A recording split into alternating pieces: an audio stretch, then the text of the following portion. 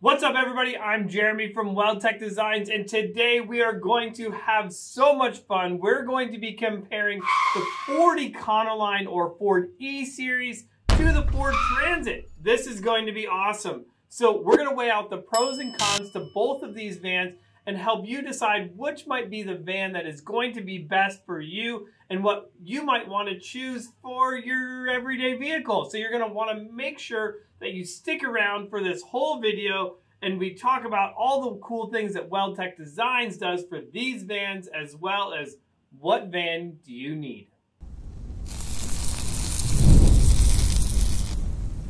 All right, so before we talk about what is going on with these vans, we have to go back and talk about where these vans came from. It was 1960. The United States Senator John F. Kennedy was the incumbent vice president. Richard Nixon was the Republican Party nominee. Wait a second, we're not here to talk about politics. We're here to talk about cool cars, really cool cars, like the Ford Mustang, right? No, wait a second, that wasn't until 1964. So we must be talking about the Ford Falcon. Nah, that's still not that cool. If you wanted cool in 1960, it was the Ford Econoline.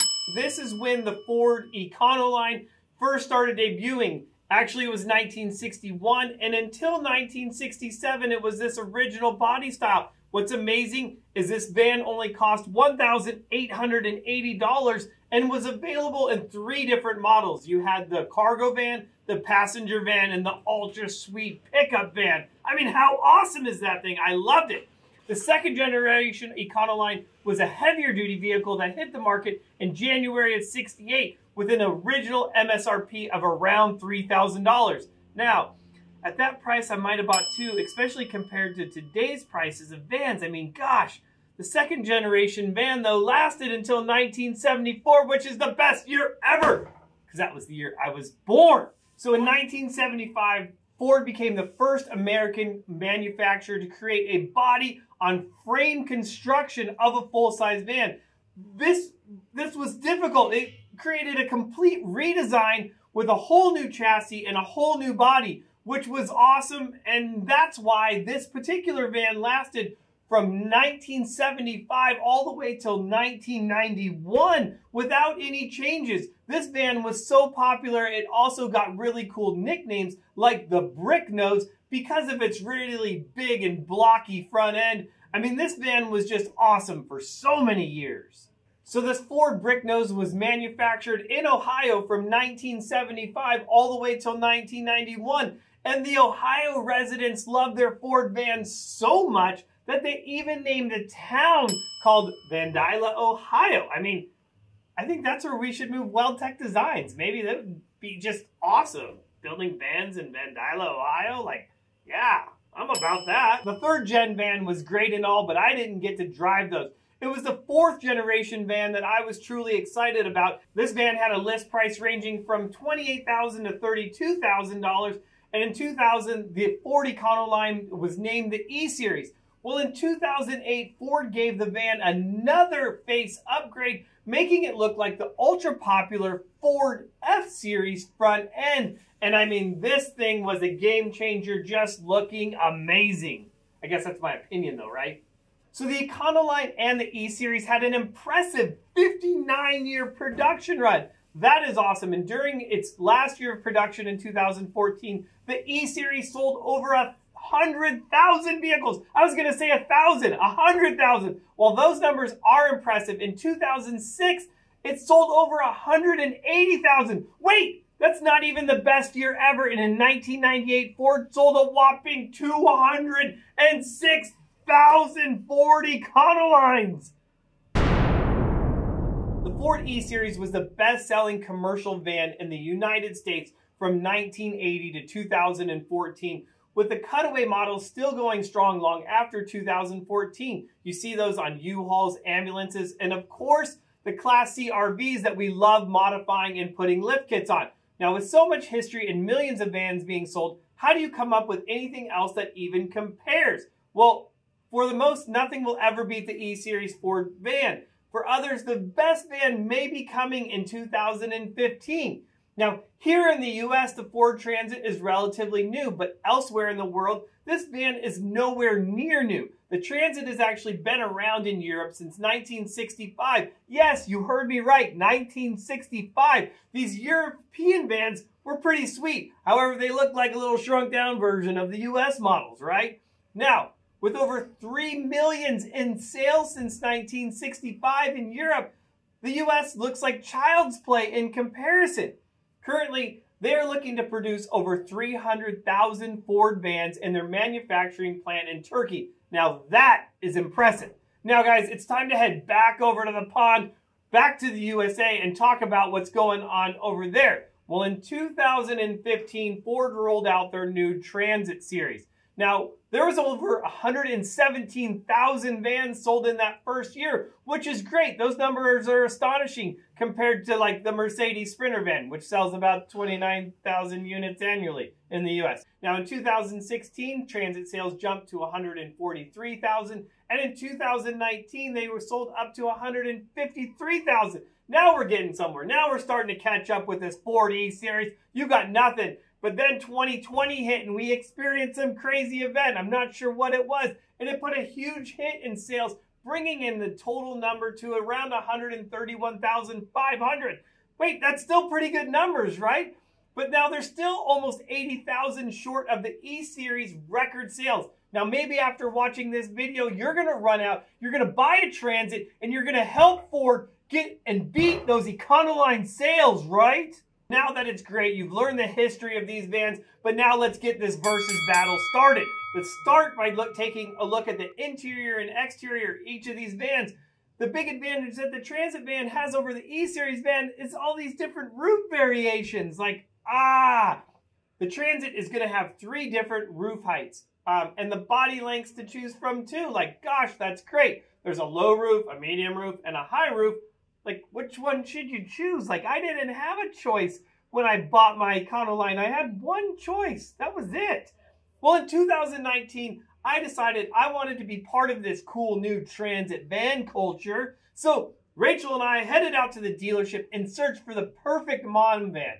Now, she decided to go with the regular roof size van because we didn't need the extra space or the ability to stand up inside. Rachel wanted something that was a little bit smaller, it didn't feel like a bus, and that would also fit through the drive-thrus. I mean, that's super important. You gotta get your Starbucks in the morning, right? And you gotta fit, right? You may want a higher roof, and if you decide to build out your van for van life, this will allow you to move around more freely in the van, giving you more space, which is always gonna be great. Now, the high roof goes up to about 6'4" of interior height, while the medium roof is only 5'7", so depending on how tall you are, you got the perfect van to choose from. In Econoline, I got like 4 feet. Like, that's it, 4 feet. So all that height is great, and it depends if you really want to be able to stand up in your van. But something else to really keep in mind of is for these high roof models, be aware of parking garages, drive-thrus, and low-hanging branches that just want to take out all the windows on your vehicle.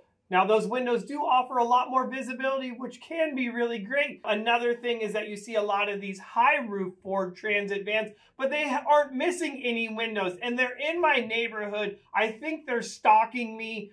I don't know what's going on. I mean, I see them at my house like daily, and it says Prime on it. I'm not really sure what's going on there. My wife says it's okay. Don't worry about it.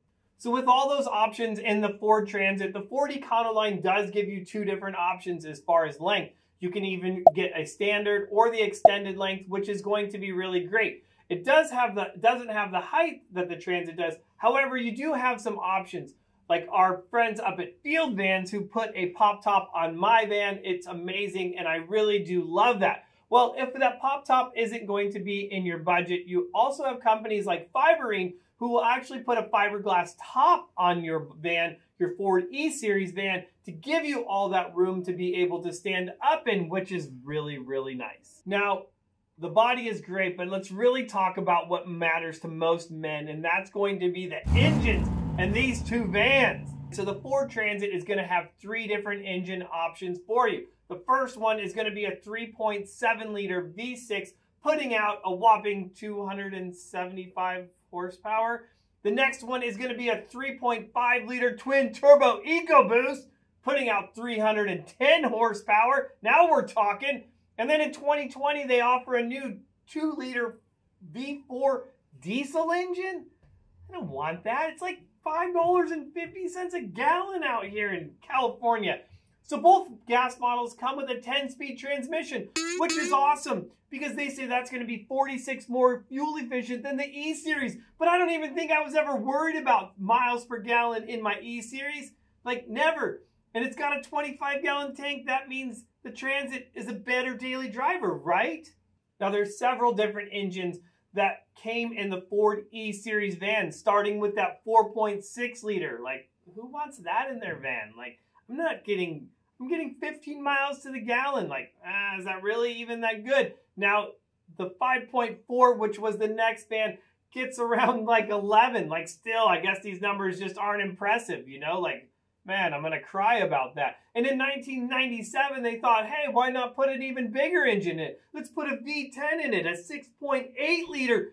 That's going to get 11 too. And from 1999 to 2003, the Ford van also got the legendary 7.3 turbo diesel. Now, I feel like the 7.3 diesel was either a love it or hate it. I mean, this was the man's van that could tow your house, maybe even your neighbor's house with it. And even after 20 years, these vans are more popular than ever and in high demand. Now, finally, in 2004, there was the dreaded 6.0 diesel engine. Now, this engine got a bad rap due to some issues in order to make it reliable. But there was some stuff that you could do to bulletproof it, to make it better. But it needed a lot of modifications. And some of you guys just didn't want to do that. Now, the most enormous engine in the E-Series vans that put out a ton of greenhouse gas emissions compared to the average vehicle. So if you were concerned about the environmental pollution, you maybe shouldn't have been driving a Ford E-Series van. Now, we know this, but we don't care about miles per gallon. We're not worried about that. It's all about looking really cool. It's about miles per gallon. Your miles per gallon go out the window once you lift your van. But at least you're happy every day driving your van. Now, with all those ponies under the hood, they still maintained a 3 out of 5 reliability rating, which is pretty awesome. Now, the best thing about owning a Ford van up until 2014 is just vans weren't cool. Well, at least they weren't cool according to Time magazine. Now, it wasn't cool at all. So now, why did I want one? Because it was the least likely vehicle to ever be stolen as well. Like the Ford truck, who had 28,680 stolen. Now we're going to move on and let's talk about towing capacity in the Ford Transit and the Ford Econoline. Now it says that my Ford Transit can tow up to 5,300 pounds, which would be nice, but it sucks.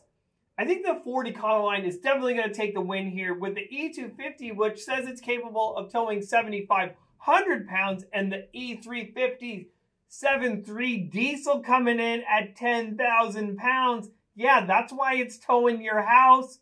So I do a lot of towing with both of these vehicles, owning them all. So I'm going to tell you, when I drive that 3.7 liter, I'm just not impressed towing. And I really makes a big difference too. If you've added larger tires to it, you're going to really have to consider doing gears in it as well, because it's really going to just diminish the overall power that those bigger tires have taken up. Now, I'm going to tell you, the same thing goes with the Ford E-Series, but by having that larger V8 in there and having that more torque, it's going to help tow a lot better. That is my 2 cents when it comes to towing.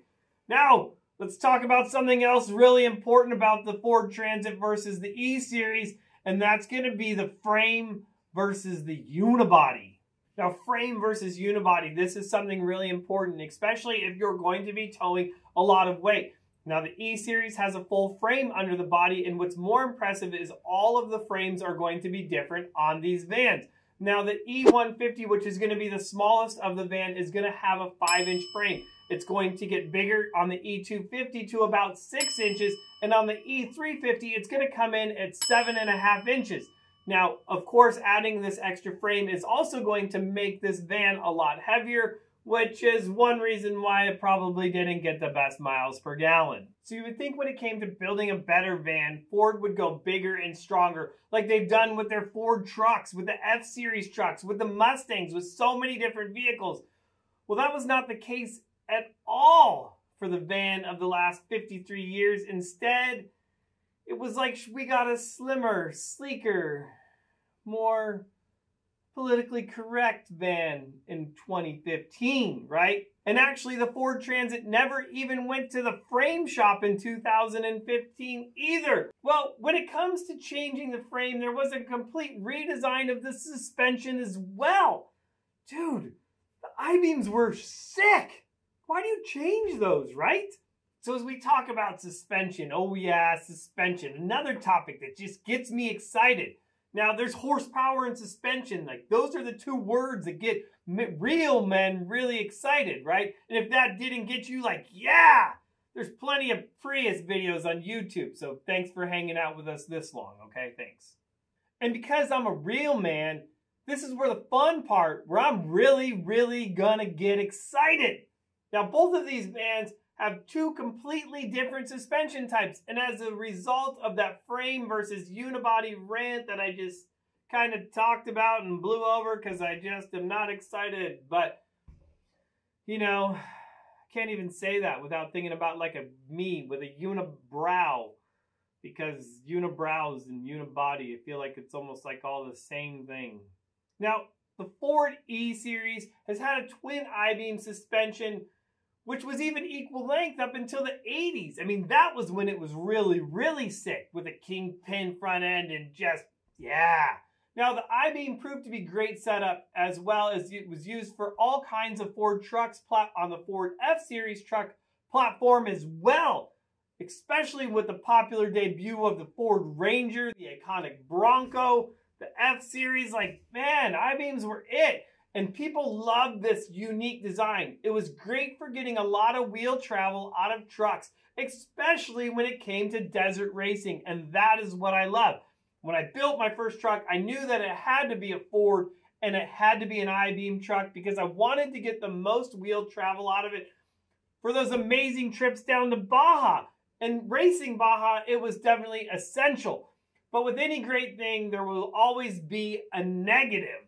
Now, there was definitely, not some fans of the I-beam setup as well, because with that one single pivot, it created big camber change in off-road racing. And that's not bad, but on the street, it's probably not ideal for tire wear. To make things worse, when it comes to the stock applications, they make the radius arm completely a different length than the I-beam, so then it just travels in like this double arc craziness.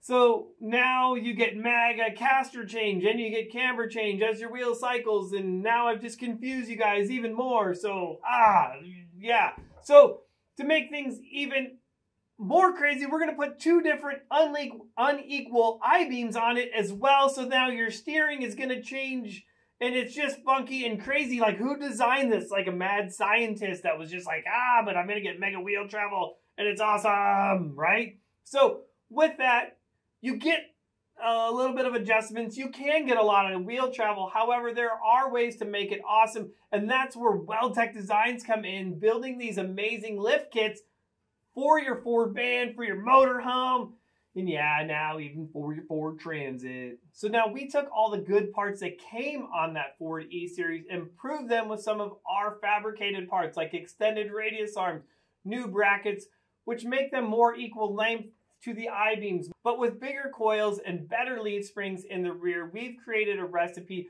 for one pretty sweet van.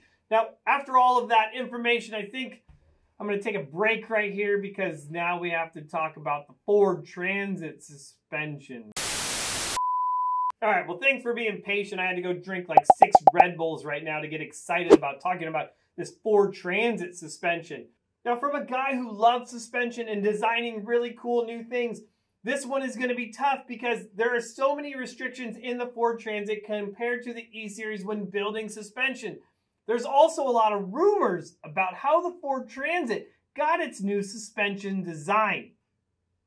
Now, we may truly never know about that historic event, but what we do know is that Prius became part of the Ford Transit in 2015, with its unibody design and strut suspension.